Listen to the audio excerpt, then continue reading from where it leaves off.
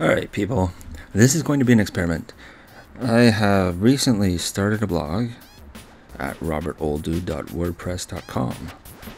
So what I'm going to do is read it out on a video for those of you that can't really read it on the screen, in case there are any of you like that.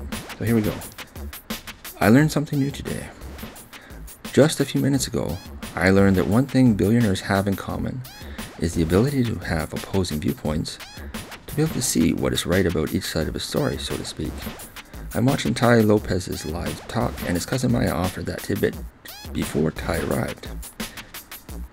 How was work? Pretty freaking awesome. That's how it was today. I knew it would be, because it was an intense struggle to get out of bed this morning. This is how it works for me. There was plenty of opportunity for humor, which I enjoy taking part of. I have noticed many more people are accepting of "have a pleasant day" than "have an awesome day." So I have curtailed my use of awesome in order to spread a bit more positive outlook around. Oh no, my secret is out. The final chapter in my workday was an encounter with a fellow employee in the parking lot about vaping. She smokes and is looking for a substitute that is healthier. I believe I sold her on it, and I happen to have a card of the shop I discovered yesterday on me to give to her. This led to a good vibe for the drive home. If I had been quick enough to catch the bus this morning, I would have missed this opportunity to provide assistance to someone looking for help. Everything happens for a reason. It is up to you whether it has a positive or negative effect on your day.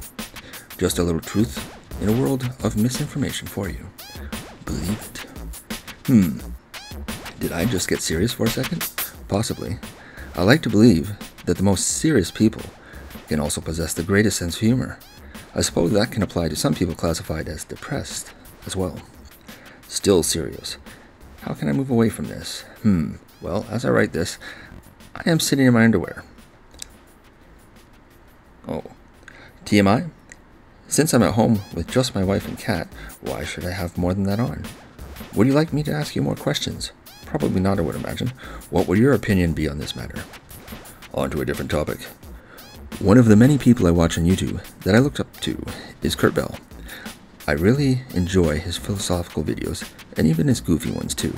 Check him out, www.youtube.com/user/softypapa. I actually hold in high regard many people on YouTube, young and old.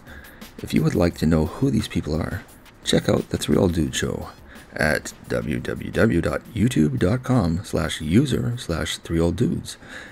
Every single one of our guests, every single one, have been invited to the show because we desire their friendship, and friendship is what we have received in abundance. Yes, I admit this is yet another shameless plug. The three of us, Simon, the founder of the show, Dean, enthusiastic supporter, and myself, also an enthusiastic supporter, consider the show our weekly therapy. It is an opportunity for unlimited weekly fun at our own expense.